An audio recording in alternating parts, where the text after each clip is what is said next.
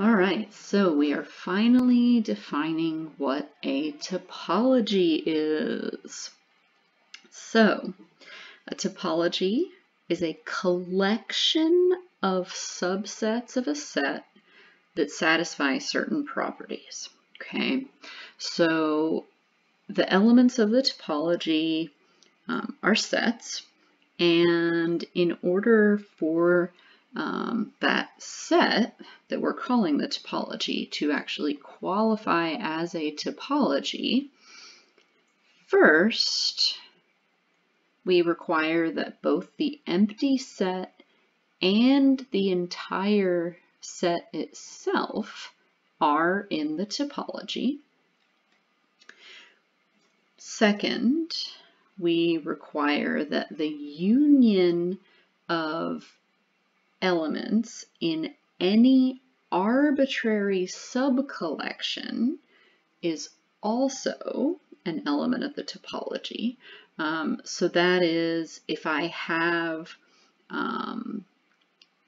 any number of sets that are in this collection of subsets, might be infinitely many, maybe finitely many, doesn't matter, it's arbitrary. If I take the union of those sets, that new set must be an element of the topology. And similarly, we require the same thing for intersections, but here it's a little bit of a looser requirement. We only require that finite intersections of any subcollection are in the topology. So here I'm not taking the intersection of infinitely many sets, just finitely many sets.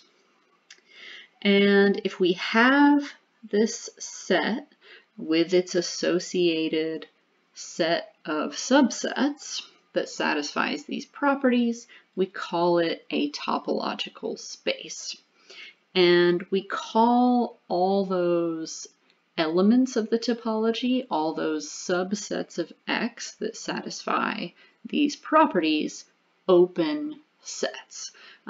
So a subset U of X is said to be open if U is in the topology on X.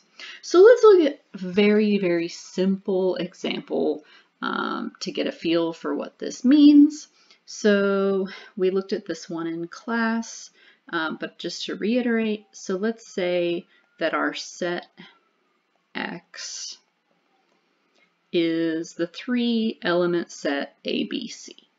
Okay, so if I take the topology, say I'm going to call it T0, that just consists of the empty set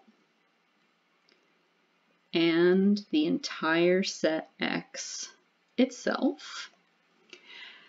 Well, let's see if this satisfies the conditions for the topology. Definitely both the empty set and the entire set are in this collection. If I take the union of the empty set and the entire set X, I'm going to get the entire set X, which is there. And if I take the intersection of the empty set with any other set, I'm going to get the empty set. So that's there. So this collection that just consists of the empty set and the entire set is what we call the trivial topology. And this topology will always work no matter what set you have. It's trivial because it's not very interesting. So let's look at some slightly more interesting examples. So let's take a look at this one. I'll call it T1, where we have basically the power set of this set X. So it's going to consist of the empty set, our entire set, all possible 2-element sets, so AB, BC, AC, and our 1-element sets A, B, and C. Now here, if I take the union of any number of these subsets, I'm going to get something that's in this collection. If I take the intersection of any number of these subsets, I'm going to get something in the collection. So here, the power set is always also going to be a topology. And this topology is what we call the discrete topology.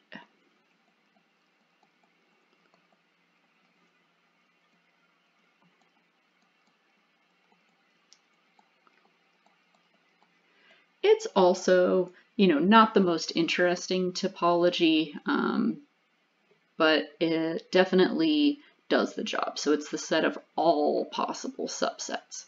Now, we don't necessarily have to have all possible subsets in order for something to be a topology. So let's look at the following example. So I'm going to call this one T2. Okay. And let's see. Let's maybe take a look at something fairly simple, I guess. So of course we need the empty set to be there. Let's maybe say we're going to take A, B, and AB, as well as our 3-element set. Okay, so definitely we satisfy condition number 1, both the empty set and the entire set are in this topology. Now let's take a look at unions and intersections.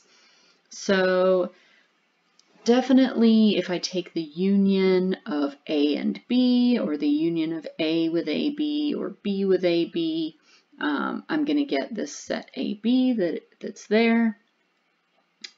If I take the union of any of those with the entire set, I'm going to get the entire set. So it looks like we're pretty good on unions. And then similarly with intersections, if I take the intersection of A or B with AB, I'm going to get A or B, which are there. And if I take the intersection of A and B with each other, I'm going to get the empty set. So this one is a topology, and it checks out. Let's finally take a look at this collection. Maybe call it T3. And I'm going to take the empty set, my 3-element set. I'm not being very consistent with the order there. The 2-element set AB and the 2-element set BC. And let's check to see if this is a topology. Well, definitely we satisfy criterion number 1 if I've got the empty set and the entire set. Let's check for unions. Only kind of weird elements here are A, B, and BC, and if I take the union of those together, I get the entire set, so we're good there. But let's take a look at intersections. If I take the intersection of this subset with this subset, notice I get a set that's not in my topology.